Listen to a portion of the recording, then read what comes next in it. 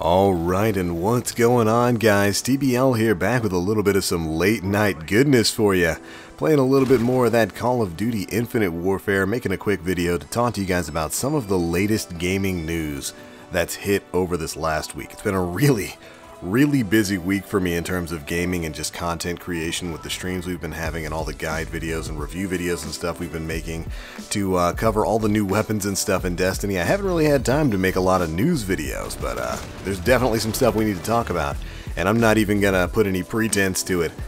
The Xbox One Scorpio, Project Scorpio, finally has been unveiled. We've got confirmed specs, and we're going to be talking about that for just a little bit in today's video. But first things first, we are playing some more Infinite Warfare. We have a special weekend event going on in this game. They brought back Hyper Team Deathmatch, and for those who don't play Infinite Warfare, I know there's quite a lot of you out there, you've already disliked the video. Hyper Team Deathmatch is kind of like a mayhem mode for Infinite Warfare. If you remember, Mayhem from Destiny is a mode where all of your cooldowns are like greatly reduced. It's the same thing for Hyper TDM.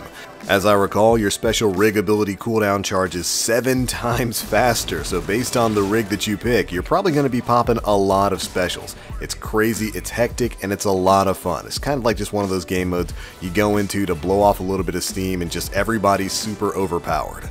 Also, probably unsurprisingly, it's a great mode for kind of farming mission teams. You get a lot of kills, games are done really quickly, and it's really easy to complete some of the challenges like build up this much score or kill this many people. So if you're trying to farm up that old Blood Anvil mission team, it's a great weekend to do that, although I'm still waiting for them to bring back double mission team EXP. I missed out on that a couple of weeks ago, and I am kicking myself for it. I could have had Blood Anvil leveled up in just 2 to 3 days. Oh well, just have to do it the old-fashioned way. But that's not why we're here today. We're here to talk Xbox One Project Scorpio. The specs have been officially unveiled, and I've got to say, they're actually looking pretty darn good. While, of course, you know, PC Master Race, it's definitely not going to be unseating the biggest, baddest PCs out there, but this thing is going to basically provide some upper mid-end performance, which is a lot more impressive than I was initially expecting from Microsoft and their newest Xbox. They've definitely pulled out all the stops. So this week we got some official word from Foundry, which got the scoop on Project Scorpio's confirmed specs. They were later confirmed by Microsoft, and they are certainly something to behold. Now let's go quickly through some of these specs. For the CPU, it's going to have 8 custom x86 cores clocked at 2.3 GHz. That's pretty darn good since, comparatively speaking, the PS4 Pro has 8 Jaguar cores just like the previous consoles, clocked at 2.1 GHz. The GPU is going to have 40 customized compute units clocked at 1172 MHz. That's actually pretty darn impressive, especially when you compare it to the Xbox One's GPU, which is generally clocked at about 853 MHz for its core speed, and even the PS4 Pro only hits about 911 MHz. So this thing is coming with significantly more bandwidth than you would expect. And memory-wise, this GPU is no slouch, coming with 12 gigs of GDDR5 core memory. Now, that's very tantalizing right there. That's like GTX 1080 Ti and Titan X levels of memory, but there's a little bit of an asterisk next to that. Games are only going to have access to 8 gigs of memory. The other 4 is going to be for the operating system. In total, it's going to have about 326 gigabytes per second of memory bandwidth. That's actually really high compared to the old Xbox One, which had about 204 gigabytes per second. The Xbox One S maxed out at 219 gigabytes per second, and the PS4 Pro only hits about 218 gigabytes per second. So it's not lacking on the power and the memory bandwidth there, which is good because this thing is making the claim that it's going to be able to run native 4K gaming. And based on the specs that we got here, you know, I believe they might be able to pull it off. And although there's no real indication of whether or not it's going to be that kind of checkerboard layered rendering that kind of changes the shapes of the pixels to create a sharper, more complete image. It's basically upscaling on the PS4 Pro. Project Scorpio is claiming that it's going to be able to produce true native 4K images, and I'm definitely very excited to see that. In some of the behind-the-scenes testing, there was reports that they've already ported the new Forza game over to the Xbox One Project Scorpio variant, whatever they're going to wind up calling it, and that it's already running at 4K 60 FPS, which is very, very promising. Now, again, PC Master Race, of course, says, hey, oh, that's cute. welcome to the party that we started, last year, Microsoft, but this is still a pretty darn good step forward for the console game, and getting some of those games, some of those new next-gen console games out at 4K.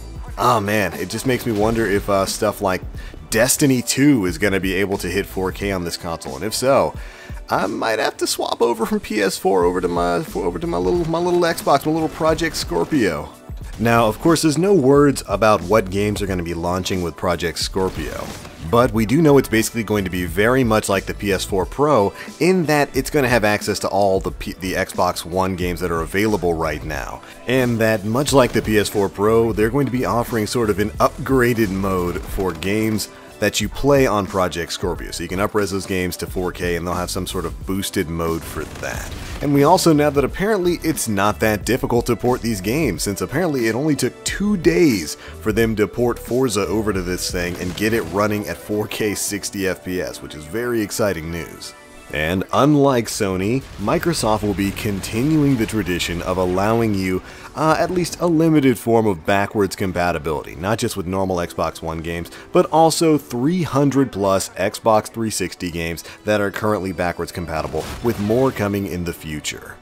So yeah, all that plus a 1TB 2.5-inch hard drive and a 4K UHD Blu-ray disc makes up Project Scorpio. And again, I've got to say, it doesn't look too bad, at all. It's not like a top tier PC or anything, but again, it's like that upper level of mid PC performance, which is a lot more than I was initially expecting from Project Scorpio. I speculated it'd be some sort of iterative console that you'd be able to swap parts out of, like maybe buy a specific graphics card and shove it in there so you can make it as strong as you want. And while that was kind of the pipe dream, this is still very, very good. It looks like Microsoft decided that they had two options here. They can make a slightly better iterative release with, some real tangible benefits like the PlayStation 4 Pro has over the PlayStation 4, but, nothing too crazy, or they can go balls to the wall and make the strongest console feasibly possible for them. And I think they went with that second option there. This thing is definitely going to pack a punch, and it's going to have a pretty big effect on the market. Very interested in seeing what Sony's response to it's going to be. And like I said, there's two big things that we need to learn here. One, what the price margin for this thing is. And two, what it's going to mean for the exclusive game market. Like I said to some boys that I was talking to before this, if this thing can come out at a competitive price margin, it's speculated to be at least $499, maybe within that $499 to $599 price range, and if it can land some really serious good exclusive games, this thing could be a game changer. And personally, I can't wait to see where it's gonna lead. But alright guys, it's pretty much gonna be it. What do you all think of the Project Scorpio Xbox One specs? Do you think they're pretty good? Do you think they're good enough to topple Sony? Either way, we'll be learning more about this thing later this year, and I cannot wait. But alright, that's it for this one guys, thanks so much for watching, and as always, I am the Black Link. You guys stay frosty.